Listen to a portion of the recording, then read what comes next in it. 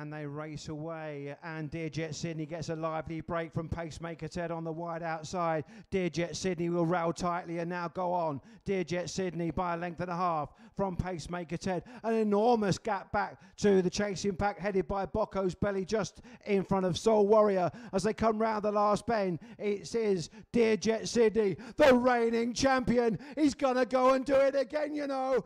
Deerjet Sydney, he's 3 from 3 here at Toaster and has absolutely hacked up. Pacemaker Ted was second and Bocco's Belly was third.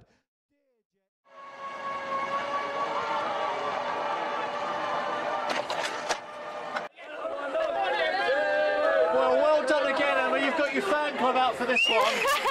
Yeah, look, he's a bit of a people's dog, you know, they really do love him, and it's just such a relief to see him through to the next round. And you know, this boy, he'll run through anything. He loves the rain, and delighted to have him there.